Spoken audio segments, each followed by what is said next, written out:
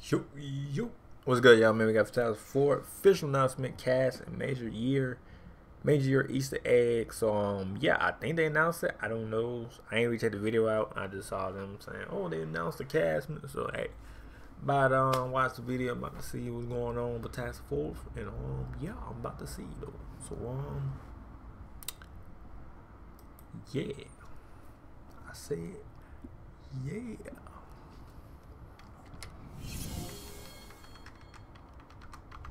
What's going on, guys? Welcome to Everything Always. My name's Michael Roman, aka Allfires. I need Mario to have a like video that, or something. we have the official cast for the Fantastic Four, and only days after we get the first trailer for Deadpool and Wolverine. Marvel Studios actually released 2 official promos, one for the logo and for the film. There's some details in here we can tell, and then of course the other, what is an artistic impression of the 4 members of the Fantastic Four cast, but you can clearly tell who the actors are. We're going to break it all down, Marvel's announcement, the cast reveal, and what we can tell about the film from the official promo, because there is one Easter egg in here that tells us exactly what year the Fantastic Four is set, and I'm going to explain. But first, if you could grab the subscribe button. We do daily Marvel content at the channel, and that's all we do. Everything from official Easter egg breakdowns, trailers, and reviews, to the occasional industry insider report and everything in between. So if that sort of thing's for you, hit the subscribe button, leave a comment down below. That will automatically enter you to win our ongoing PS5 giveaway. The next one is right around the corner. Again, all you got to do, be a sub, leave a comment if you want, stick around to the end of the video. We get into all the giveaway stuff again there.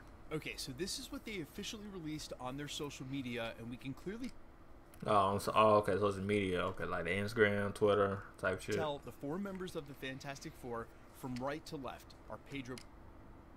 Oh, so he was right though, Pedro, but they just didn't want to announce it. That's why, and they didn't they told us to do delete his whole Instagram. He deleted his whole Instagram because he didn't supposed to announce it so early though. Pascal, Vanessa Kirby as Sue Storm, Joseph Quinn as Human Torch, and Ebon Moss-Backrack as the Thing, and of course they made sure to include a portrait of him up on the wall because otherwise, well, he just looks like the Thing. Now, in the foreground, you can see one other member of the Fantastic Four, and that's their lovable robot Herbie, which stands for Humanoid Experimental Robot B-Type Integrated Electronics, and was scooped a couple of weeks ago to be a part of this film. Also, one little tidbit about Herbie, he only existed as a member of the Fantastic Four because the Human Torch was actually under licensing rights to a different company at the time, and for a different project outside of Marvel, so they had to come up with a member, and this is what they did. Now, we know 100% from the styling that this is sort of retro, but because of the magazine that he's reading here in the foreground, we actually know exactly when the Fantastic Four is set. This magazine is actually a magazine issue of Life magazine that featured Lyndon Johnson on the cover and was published on December 13th, 1963. So there's some huge implications here, not just that this is going to be set during the 60s, but where and when the Fantastic Four are, because as I've said in multiple videos, so basically they time travel.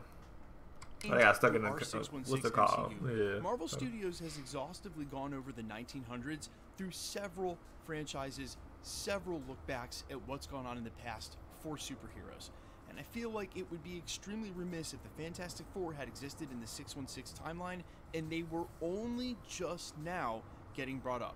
That is, unless they were early members of the space program and ended up getting stuck somewhere else in the multiverse in time and space and from the 60s, and without any real record of them, not only would that cause their powers, but that would cause them to be pretty much omitted from most of the history in the 616. But I think it a lot more likely that they're going to be coming from a completely different part of the multiverse, and when they do eventually meet up with the 616, well, that's where they'll be to stay after the multiverse is completely resurrected and at the end of the multiverse saga. Now, there may be some other details tucked in here, and we'll have to look even closer for them, but at the end of the day, this is just a hand-drawn Valentine promo to announce the cast of the Fantastic Four and confirm when it's coming. Oh, that's fire though, Valentine. Okay. Yeah.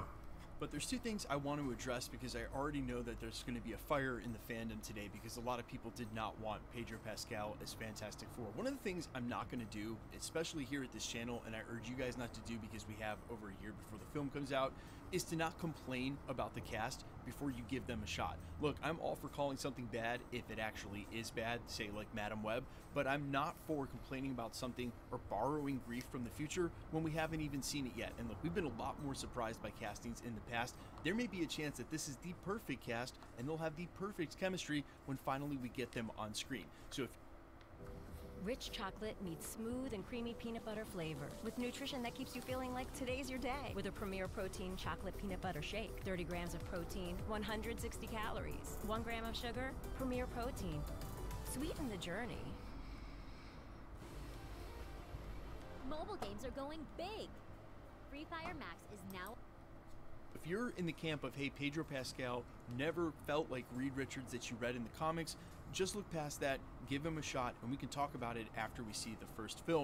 And keep in mind that this team, more than maybe any other, is really built on the chemistry with each other. They have to be a family, and so I'm guessing that it was a lot more intricate casting than just picking one person here and one person there. Probably a lot of screen testing, a lot of reading together to see if the chemistry they were yeah, true. You already know they did all that. Process, trust in them to. I was saying before they even cast him, they put him in the meeting and did script and all that other shit, you know what I'm saying? Get the right actors, and if it's bad after you see it, then you can complain. Marvel's here. I was saying one way I was playing Marvel's be doing good with casting. Like they know what they doing.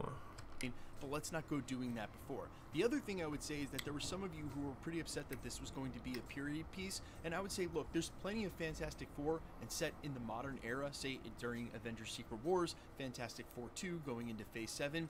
Having them do a sort of retro vibe is totally cool, because remember, Matt Shakman's the guy who directed WandaVision, and for something that was meant to be sort of a period homage, absolutely pulled that off, and within the confines of Disney Plus, where most of the productions there have been pretty bad. So the fact that they got this guy who already did it, he's proven within the company, understands the IP, and that they're doing this, and with the first film, well, basically they get a shot to put the Fantastic Four in their own setting. That's when the comics were published. Make it the sort of story that it was back then, pay homage to that, and do something different than the other two Fantastic Four films have done, and then they've got plenty of other films in the future of the franchise to do a lot more modern thing. I don't mind them taking this shot at all, and I think it'll actually make for a really cool and different feeling film. But you guys let me know all your thoughts down below, as always. How you feel about the cast, the specific actors, also how you feel about this being a retro piece. I'm all ears. Let me know your thoughts quickly. Let's get into the giveaway stuff before I let you go. All right, we are still giving away PlayStation. Anyway, man, like it. So let me know what y'all think. The Fantastic Four casting. This is the official announcement. So saying no more like, you know what I mean, fans and, you know, guessing who and which is right here. Let me know y'all like it or not. Let me know. Let me know comment below. But yeah, peace.